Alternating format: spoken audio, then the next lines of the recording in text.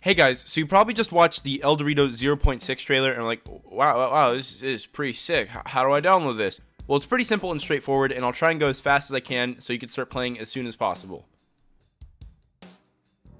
First, go down into the description and find the mega link posted down there.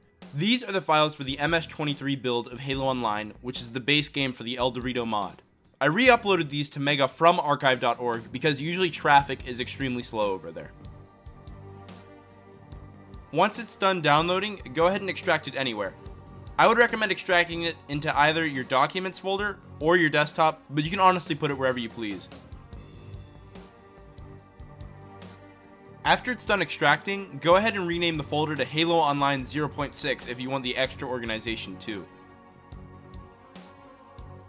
Lastly, download the ElDewrito Updater software from the Halo Online subreddit, which is linked in the description, and extract that software into your Halo Online folder.